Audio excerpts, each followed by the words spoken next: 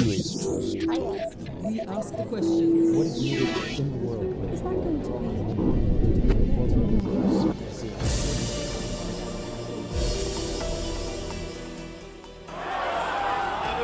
It's a general election that's been closely watched around the world, one in which the stakes are higher than ever before. On March 4th, 5 years after the worst political crisis in the country's history, Kenyans will vote for MPs, governors, senators, and a new president to replace Mwai Kibaki. The front runners for the top job are Uhuru Kenyatta, the son of Kenya's first president, who, along with his running mate William Ruto, is charged with crimes against humanity by the ICC for his role in the post-election violence of 2007. And Raila Odinga, the Prime Minister whose defeat in the last election amid charges of rigging turned tribe against tribe in a shocking explosion of violence that left more than 1,200 dead. Raila Odinga is widely seen to have won the last election but had to settle for the lesser job of Prime Minister in the coalition government following the disputed vote. Now he's got another chance, but will third time be lucky? Odinga says Kenya has turned the page on the bloodshed of 5 years ago, but in what some see as a flashback to the horrors of 2007 and 2008, interethnic violence and killings are on the rise. And what about ambitious land and police reforms? The violence and chaos that followed the last elections leave no doubt they are necessary, but they have yet to be pushed through. Can Kenya overcome its divisive ethnic politics and maintain its status as an African powerhouse? On this edition of Talk to Al Jazeera, we sit down with Prime Minister and presidential candidate Raila Odinga. Raila Odinga, thank you very much for talking to Al Jazeera. No, thank you. I'm happy to talk to Al Jazeera once again. You've waited a long time to be the president of Kenya, and because of your age, this might be in fact your last opportunity. So how confident are you that you'll be successful this time, and perhaps most importantly, that democracy will be respected in Kenya? As you know, that I was a candidate twice before. The last time, as you know, what happened, eventually they said that they didn't know who won, although I know myself who won the elections. But I decided that Kenya was more important than an individual called Raila Odinga, and hence the need to compromise and to make the country move forward. We didn't want to see too much bloodshed in our country. What we have done, which makes this time different from last time, is that we have carried out very comprehensive reforms. We now have a new constitution you didn't have. You have a new electoral commission, new electoral laws. You have carried out reforms in the judiciary, still ongoing but fairly fundamental. And also the police reforms are also underway. So you think your chances are better this time around? I think so, that the chances are better. I think that the manipulation that happened last time might not be repeated this time around. But as you know, Mr. Prime Minister, two men who face trial at the International Criminal Court stand between you and the realization of your long-time ambition, and many people believe that Uhuru Kenyatta and William Ruto have a good chance to defeat you because they have the numbers, the ethnic numbers on their side. What does that say about Kenya and Kenyan politics? Well, I really don't want to dwell on the ICC case because it is there, and basically the ruling has been that they are presumed to be innocent until they are proved guilty through the due process. And being my competitors, I really don't want to go beyond that point. But if you are elected, one of the questions, the first questions that you have to address is whether or not to hand over Uhuru Kenyatta and William Ruto to the International Criminal Court at The Hague, should they refuse to cooperate. So will you hand them over if you had to? We have signed an agreement with the ICC that we will cooperate with the ICC. And I want to leave it at that point. So you will hand them over to the ICC should they not cooperate? I will apply to have the cases referred back to Kenya. So you won't hand them over then? No. I want to say we will cross that bridge when we reach it. Your people, the Luo people, now feel that now is Raila Odinga's turn. Now it's your time to get to the presidency.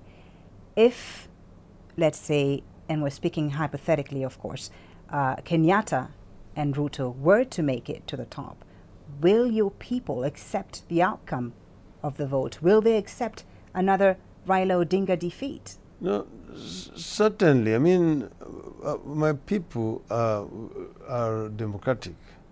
They will understand it because Kenyatta and Ruto's communities put together only represent 30% of this country's population. There is still 70%. Yes. Indeed, the opinion polls show that you are in the lead. Again, you know, we're speaking here hypothetically, but let me just ask you this. I mean, your people fanatically support you, Raila Odinga. They've always been there for you through the hard times, and they feel that now is your turn, now is your time. It is difficult to foresee them accepting another defeat if that was the case. It's not true. My people have never rioted as a result of a fair defeat. They didn't in 2007, 2008? The 2007, 2008, there was a national protest at the kind of rigging that took place. And it was national. It was not regional. It was not confined to any particular region of this country. But the violence was largely along tribal lines. No, that is not true. Not true at all. Not along tribal lines. People were being beaten up here by the police. Really? So the police were responsible? Yeah. In Kisumu, for example, people were being shot and killed by the police. But we saw the Kikuyus turning on the Luos and you know... No, not the Kikuyus. That was an organized gang, Mungiki, who were hired by politicians. So who? They know themselves. Okay, so just coming back to the people suspected of involvement in the 2007-2008 election of violence. There are those who say that you, Mr. Prime Minister, were also to some degree responsible because you called for mass action, and you know the youth that turned around after your call for mass action and committed murder in your name, you know, they went around allegedly killing Kikuyus, and that you didn't stop the mobilization, you didn't stop the call for mass action, and that therefore you're in some way guilty of abating crime, and that you should be also held responsible. What do you say to that? The statement that I made during all that period of mayhem was basically to call for a peaceful demonstration. But was that clear to your supporters when you call for mass action? What does that mean? Not mass action. I asked my people to come out and carry out peaceful demonstrations. Did you specifically call on peaceful demonstrations? Yes, and it's on record. You can replay the tapes. I even asked them to carry the white handkerchief as a sign of peace, that they should not destroy any property. They should not attack any individual. But they should demonstrate peacefully, which is actually guaranteed by our constitution. Yeah. So it was nothing illegal, it was nothing criminal. Right. But then your supporters came out to demonstrate. Then the authorities responded by shooting. There was an order of shoot to kill that was established through the investigations of Justice Waki. So the mayhem started as a result of the reaction of the authorities. That's when people now began to run, and in the stampede, a lot of properties was destroyed. But there was more than stampede, Mr. Prime Minister. On January 1st, 2008, the Kiamba Church in Eldoret was set on fire. The church where many Kikuyu people had sought refuge was set on fire. Women and children were burned to death. Why didn't you call on your supporters to stop the violence then? I don't know where you get the view that those were my supporters. I want to deny that those were my supporters. I would never have, none of my supporters would never have done. So who was behind the violence in that specific incident? Investigations were carried out and people were arrested, were charged with that incident, were tried, and were eventually acquitted by the courts for lack of evidence. I understand that the ICC now say that they have fresh evidence. So the matter would then be sub judice at this moment. So I would really not want to comment further. The offences that William Ruto has been charged with by the ICC, and just to name some of them: murder, deportation, forcible transportation of a population, torture, persecution. He's of course innocent until proven guilty of these charges. But many people find it hard to believe that these offences could have been committed without your knowledge, Raila Odinga. Ocampo, the former prosecutor of the ICC, says that William Ruto began planning a year before the elections to attack supporters of the governing party. Could he really have masterminded all that he's been accused of without your knowledge, Mr. Prime Minister? No, you see, first, I want to be very categorical that I have had no knowledge and planning of any form of violence. But you need to know that William Ruto was actually my competitor until after the nominations, which were actually carried out in September of 2007. So we only became allies with William Ruto from October. But he was your ally. Why should your lieutenant at the time be on trial and not you? What I'm trying to say is that you're talking about something a year before. By that time, we were not allies. So you didn't know? I didn't know. And I want to give him the benefit of doubt because he has actually denied the charges. And his guilt or otherwise will just be proved through the due process. Do you think his alliance with Kenyatta is one of convenience, perhaps to escape the ICC? Maybe, maybe not. You know, they were together even in 2002 against Kibaki. Ruto was Kenyatta's chief campaigner together with Musalia Mudavadi. So I don't think that is just a coincidence. Right. But it could also be seen as an alliance to have the numbers, because between the two of them, they represent two of Kenya's biggest tribes, and we know that Kenya still votes along tribal lines. If you look at the opinion polls which have been carried out for the last 5 years, I have all the time scored more than 30% in terms of approval rating in the country. My community, by the last population census, is only 11% of the Kenyan population. So I think it is wrong for anybody to make an assumption that if somebody is running from a particular community, that he will get the support of all members of his community. Let's move on to the issue of ethnicity now, and we talked about this a little bit. The ethnic tensions influenced by competition for high resources are still, sadly, very high in Kenya. Over the last few months, we've seen tensions, we've seen violence in Tana River, and so on. And this violence happens a few months before the elections, dozens killed, women and children, and your government appears incapable of addressing this issue. Why is that? Well, it is very unfortunate that this kind of violence has once again manifested itself just before elections or in the election year. This is, but the kind of violence in this region is something that has been there for some time before. the inter-ethnic strife, cattle rustling, for example, or competition for grazing rights and so on and so forth.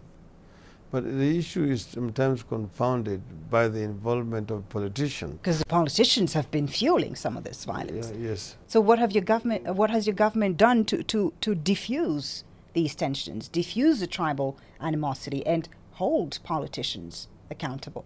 The government, of course, has moved in by forcefully, and has deployed, for example, the General Service Unit police to try to disarm some of these politicians and some of these militia who have been used in these skirmishes. Politicians have been arrested, and some people have been actually charged in a court of law. I just want to mention a report on this. A recent report that came out claims that the arms some of the bandits and cattle rustlers used in Turkana or Samburu and other areas are in fact ammunition that was initially imported for the Kenyan security forces. How does this happen? How do you explain this? No, that is why we actually are carrying out reforms of our security forces, because it is one of the weak points which were identified during that negotiations before the accord was signed, that the security forces, particularly the police, were fundamentally incoherent, that the police force decayed so substantially that it required a complete overhaul. And that's the reason why the police reform process is ongoing. So this reform, we hope, will help us to revamp our police and also to retool it. Well, let's talk about your record, because this is something that I want to touch on. You've prided yourself, Mr. Prime Minister, as being Mr. Clean, a crusader against corruption, and yet corruption remains rife in Kenya.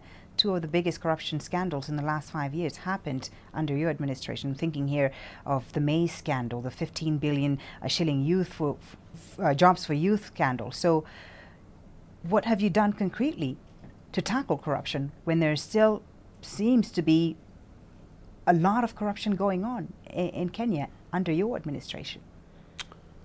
I would like to say that corruption is something that needs to be tackled through strong institutions and a change of culture. But let me just correct you there. The so-called youth fund scandal is a scandal that never was. The World Bank carried out an investigation. That report. But the maize scandal happened. The maize scandal happened. I actually suspended a minister because of the maize scandal, together with the education fund scandal. But no one has gone to jail. But you remember that my suspension was countermanded by the president and reinstated the ministers. Right. So what, are you saying that Kibaki has made it impossible for you to fight corruption? Not saying. The coalition arrangement has made it very difficult to fight corruption, because suspects usually use the excuse of the coalition. Oh, I'm being targeted merely because I'm a member of this side of the coalition. So that way they actually take cover. The people of Kenya, Mr. Prime Minister, are extremely cynical about the way Kenyan politicians behave. Kenyan parliamentarians are some of the best paid in the world, $150,000 a year if you add the benefits and the perks. And yet the average Kenyan earns less than $2 a day. How do you change that culture? I was one of the first to protest. I was also one of those who came out and said members of parliament should pay taxes. And I went myself personally with my check and paid taxes. But this has been going on for decades and decades. Revenue Commission. So what I'm saying is that we need to change all this. Right. And I've said that when I'm elected the president, I will lead by example. You will? By reducing the paycheck of the presidency so that the rest can actually follow that example. But when you say when you're elected, if you're elected president. Not if, when. Well, in my case, I'll say if you're elected president, you won't also eat, as they say colloquially? No, eating, everybody eats. No? You know what I mean. But not through corruption. I will be satisfied with a decent remuneration that I will be given as a public servant. What about the people around you who feel that it's now their turn to eat? Everyone is on notice that if you try to do this, you will not only go home, but severe action will be taken against you. I believe very strongly that if you take decisive action as an example against people who are around you, then the rest will actually take the cue.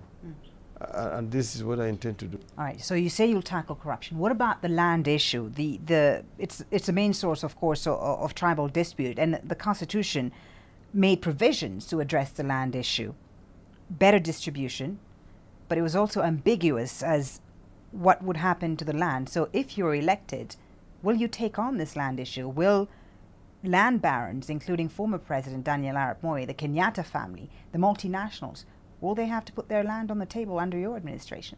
I believe that land as a factor of production and wealth creation need to be made accessible and available to people who want to use it for the purposes of wealth creation. But will you take back the land from the Kenyatta family, for instance? We will just stop the issue of land speculation, which actually is working against economic development of this country. So people who need land for production need to have access to it. It is not right that people should be holding large tracts of land which they are not using when others are killing each other over half an acre, 1 acre of land. So, but having said that, we will protect and defend the sanctity of property.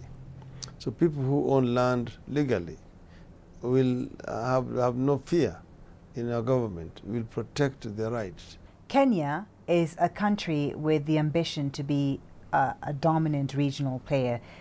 Kenyan troops have committed in Somalia, but the more Kenya commits to the fighting, to the conflict in Somalia, and the greater the risk that this conflict will then move to Kenya. We've seen a number of attacks recently in Nairobi's Eastleigh district, for instance. Was it wise for the Kenyan government to commit to such a major intervention? No, definitely. This was a decision that was taken collectively in the Security Council and in the best national interest. But were Kenyan people fully behind this major commitment in Somalia? Certainly, yes. We will remember that the matter was taken to Parliament. Parliament debated and fully approved the involvement of Kenyan troops in Somalia. Because, as you know, there were already a lot of attacks across the border. We know that there will always be attempts by the international terrorism to try to exploit the economic situations in the country. Okay. We will resist them. What do you respond to those who accuse you of being a puppet of the West, that you're out to please foreign countries at the expense of Kenya's interests? I say nothing, of course, could be further from the truth. I am a Pan-Africanist. I believe very strongly in the ability of the people of Africa to develop Africa. And I've said that our relationship with any other part of the world must be in the best interest of Africa. So I am not a puppet, and I can never be a puppet either of the West or of the East. I am a true Pan-Africanist who believes in our own ability to do things. Those who are talking about puppets are basically apologists. Let us do what is in the best interest of Africa. This is what I stand for. Prime Minister Raila Odinga, thank you very much for talking to Al Jazeera. Thank you. Thank you very much.